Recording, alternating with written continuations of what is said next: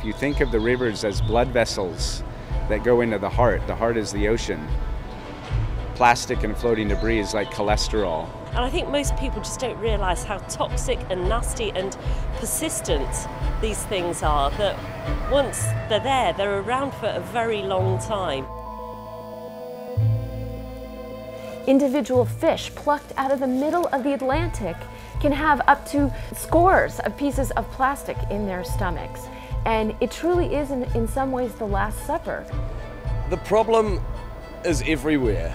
It's bad in New Zealand, it's bad here, it's bad internationally.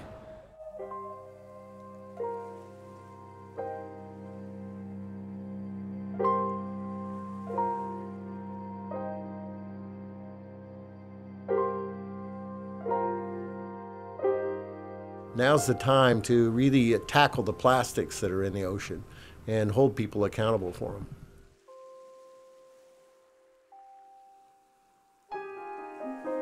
So you just gotta tap into your inner bag monster, you know, that part of you that just wants to consume.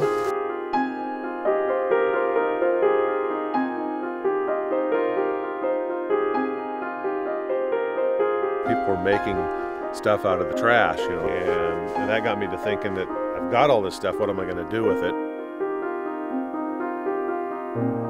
The whole idea is to take care of our life support system at the source of the problems, not waiting until there is a problem and saying, what are we going to do?